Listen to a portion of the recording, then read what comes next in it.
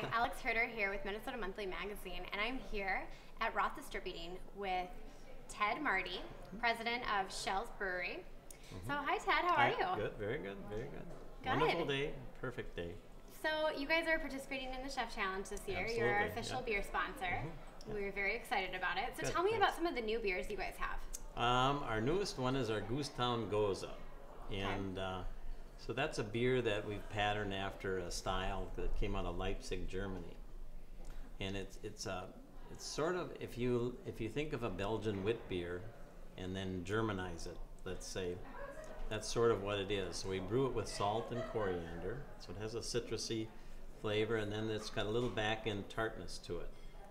We use an acidulated malt in there to create the tartness to the beer. But overall, it's a very drinkable beer, and we call it a sessionable beer, and just a great beer to sit around and drink.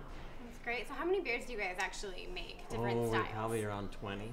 20? 20 different beers. A lot of them are seasonals, so they come and they go. We run 2-month seasonals. And then the Goza now will be a 6-month beer. And that flip-flops with our Chimney Sweet, which is a smoked beer.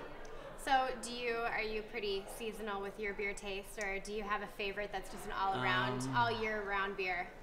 You know, my go-to beers are Pilsner, or Pils.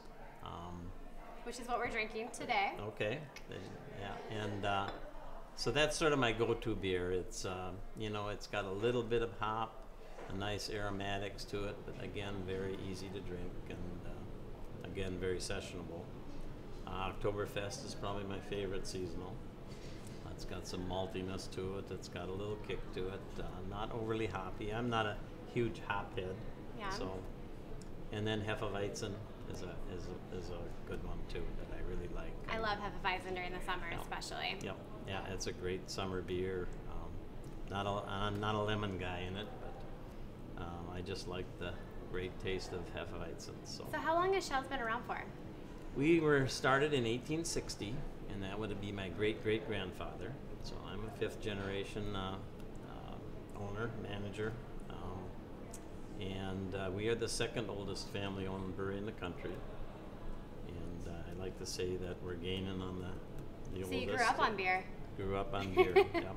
So, yep, started playing in the brewery when we were very young. We thought we were working, but I'm sure the workers thought we were something else. So. Well, great. Well, we're so excited to have you Good. guys at the Chef Challenge.